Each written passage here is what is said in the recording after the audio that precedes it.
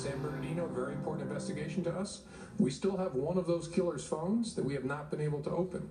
And it's been over 2 months now. We're still working on it. This iPhone that was owned by the San Bernardino Department of Public Health, but was used by one of the terrorists, that they should have access to that phone, and that Apple should disable the auto erase security feature on the phone. That's the case that they've made to the court, and the court issued their ruling, say that they issued a ruling indicating its agreement. Showdown between Apple and the federal government. This about one of the phones obtained from the San Bernardino terrorists, Tim Cook, with Apple writing, "We oppose this order, which has implications far beyond the legal case at hand." Continuing, the FBI may use different words to describe this tool, but make no mistake, building a version of iOS that bypasses security in this way would undeniably create a backdoor. And while the government may argue that its use would be limited to this case, there is no way to guarantee such control. So far, Apple is a no. We're back with the panel. Charles. Well, I'll give you a way to make it limited to this case. It's the obvious answer and solution, and the grandstanding that Apple is doing, I think, is deplorable. What you do is you go to Apple and say, look, you take this one phone, you open it wherever you want in some secret lab, underwater off the Pacific Isles.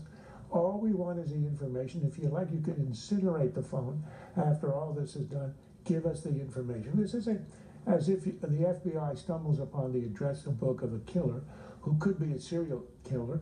It's got a lock on it. Apple has the key and says, we're not going to give it to you because you are asking that we give away our secrets. It is preposterous. And, you know, I do think in my more cynical moments, which is almost always these days, that, I mean, this in fact is a great advertisement for the security of Apple. The world now knows that for 2 months, the most sophisticated investigative agency of the United States has been unable to get into a private iPhone. That's quite an advertisement. You win, Mr. Cook, give it up.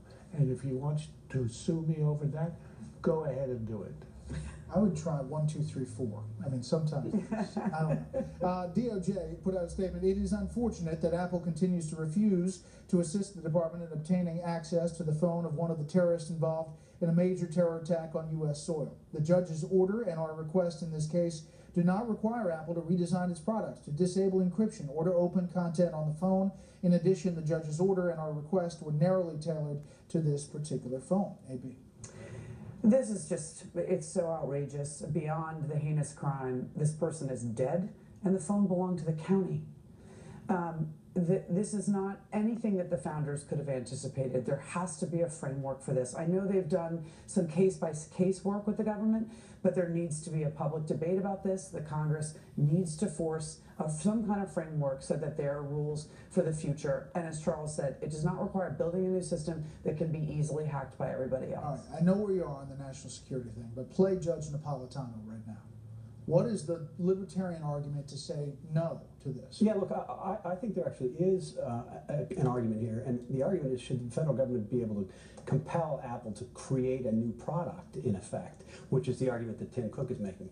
If Tim Cook were right about the substance of the argument, I think he would have a pretty good case. I think he's wrong about the substance of the argument. And the court order, as Charles suggests, does specify that this software device will be coded by Apple with a unique identifier to this phone, loading only and executing on this subject device. So it is specific. It's narrowly tailored. I think that's the argument they're going to make. And to AB's point, it is currently, according to the Communications Assistant Law Enforcement Act, was passed in the 1990s, it is currently a violation of federal law to build a telephone system that isn't accessible to law enforcement for wiretaps. Now, there's a privacy argument to be made there, but the people who are making it now, the question is whether that applies to data companies. Do you treat data companies the same way you treat telecom companies? Charles? If the feds are asking Apple to create a mechanism where any cell phone could be hacked into, that there would be a backdoor, then that would be a real argument,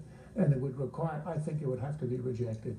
It would have to be only case by case. But that is not what's happening in this case, and that's why the grandstanding that I think Apple is doing is really harmful. And I don't see a way in which they can prevail in this kind of argument.